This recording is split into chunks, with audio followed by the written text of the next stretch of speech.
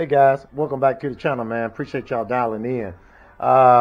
This OG trip here, man. Listen, got a different type of video for you guys today. But as y'all know, here at the shop, this is why we call it Shop Talk. We talk about a lot of different topics, whatever's going on, in the world today, whatever's going on in the community, so on and so forth. Guys will pop up with their opinion almost all the time, along with, some of the young ladies. But what you see in front of you is a Suzuki 750 2002 model. Real nice, pretty bike. One of my partner's son's bike. They brought it over. So he just got it back from a shop. And they've done a lot of work to it and blase, blase, blase, blase, blase, blase. Y'all already know how that goes, okay? Yeah, they did what they said they had to do. I guess they wired this light switch in. I don't know why they just didn't put the regular switch back in there, because I don't like this type of stuff right here. But nevertheless, he don't live in my town. So what I'm doing is I'm going to replace the starter. Here you go. I'm going to replace the starter on it right here. So this is going to be a kind of quick. It's not too bad to do it on these vehicles here. So what I was finding out is that when I hotwire the starter from that battery post wire right here, I can touch it from here straight to back here to the positive side of the battery, and it drags as if the starter bushings and something like that is wore out. So what I did is I start disassembling this, and I'm gonna give you 3 steps. Okay, first step is you want to disconnect this positive wire right here. You want to disconnect that from the battery, which is back there, but I done it from the solenoid, the starter switch solenoid. I disconnect it from there.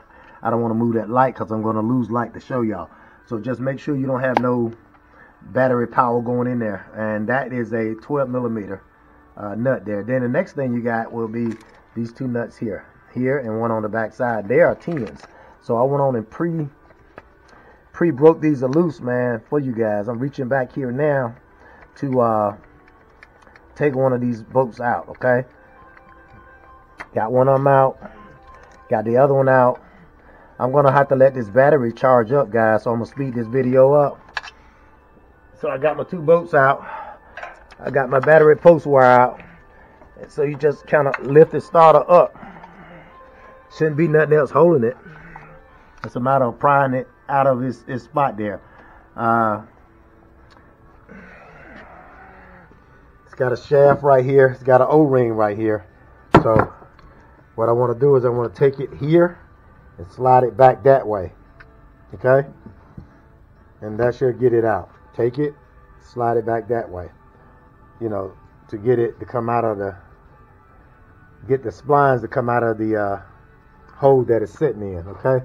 And that would be how you replace the starter on a Suzuki 750 GX SSR